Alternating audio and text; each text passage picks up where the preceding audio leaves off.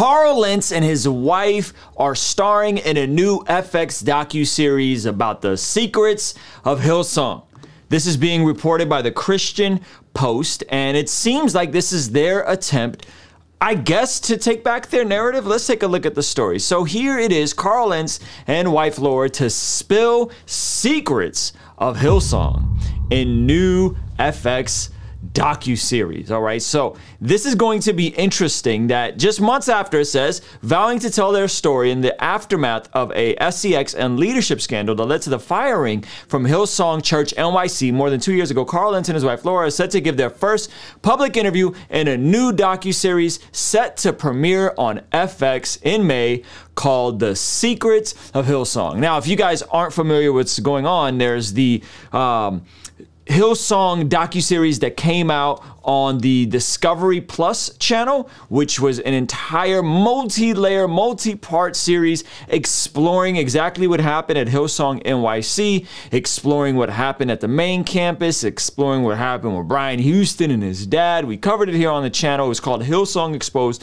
and that was a doozy. And there was a lot of stuff about Carl in that first episode. Well, it seems like they're doing their own, I guess, response. This is their clapback of sorts, and they're going to be telling the secrets about this whatever Hillsong debacle. There's, I'm sure, a whole lot to talk about considering all the stuff with Brian Houston, and I'm sure they're going to give their version of events pretty soon here. It says Scout Productions, an Emmy and Academy Award winning media company known for creating content such as Queer Eye for Netflix and a documentary called Equal about early LGBTQ heroes, according to the website, first revealed in October 2021 that it was currently producing a documentary on the Hillsong Church, but did not review any further details. Okay, the name of the project was recently revealed in a Variety report, which notes that it is being created in partnership with Vanity Fair Studios and will be based on Vanity Fair's reporting on Hillsong.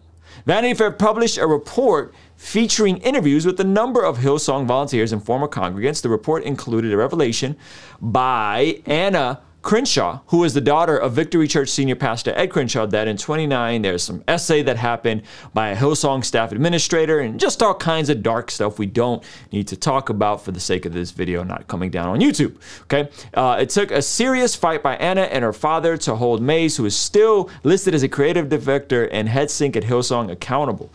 Gosh, so there's just scandal after scandal with all of this stuff, right? Along with the unprecedented access to Laura and Lentz, The Secrets of Hillsong offers new insight into how decades of scandal and corruption went unchecked within the church, and more importantly, what it meant for the community left in their rubble.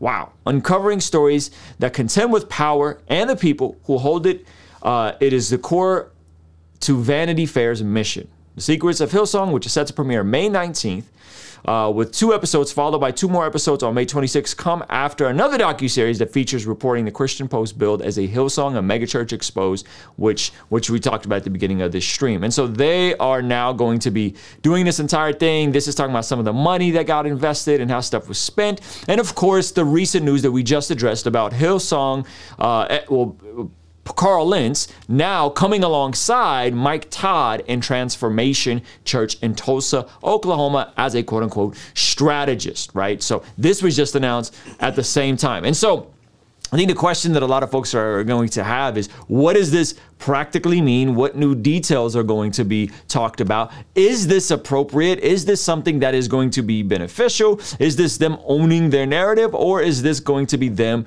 actually being vulnerable and taking some of the accountability that they need to take? Now, before I share my perspective and my view on this, I got to show you something pretty interesting. Hey, you want to see something crazy?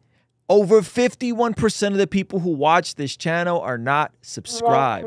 And the ones that are subscribed, only 10% have their bell notification on. So do me a favor, please hit that subscribe button, turn the bell notification on so you don't miss anything we have going here. All right? I appreciate you. So with regards to this entire debacle, what do I make out of it? Well, I think that it may be wise for Hillsong and for Lentz specifically, and Brian Houston, and all these folks to probably deal with these things quietly and maybe not create more and more docuseries around docuseries in response to docuseries. I don't know if this is going to be something that is actually going to be beneficial for Lentz if there's no accountability taken by him for the areas that he's clearly and overtly fallen short in, that multiple folks have came out about. Now, if he does that, then I think that's going to be a step in the right direction. If it's just more fluff, more media, more this, more that, I don't think it's going to be beneficial in terms of trying to turn around his reputation. Doing an entire docuseries like this to tell his side of the story, probably not a good look, probably not going to be something that's going to be fruitful and beneficial. But I don't know. We haven't seen it yet. I'm hoping and I'm believing and I'm praying that he takes ownership and accountability for the multiple things that happen, not just the thing that he already took ownership and accountability for with the girl that he met at the park and that entire scandal, but the other stuff that's been murmuring behind the scenes for years about his leadership style, about the lack of accountability, about him kind of running rampant with some of these other areas. So I don't know if that's what's actually going to be happening. Generally speaking, with Lentz making an entire backstory of this whole story on top of him coming to transformation, I would have loved to see him sit underneath someone a bit more seasoned. I would have to see him sit underneath someone that's an elder to him, someone that can help him grow in the areas that he's weak in terms of his character and integrity. I think personally that would have been the W in the situation. But nevertheless, I don't know. Maybe this turns into a good thing.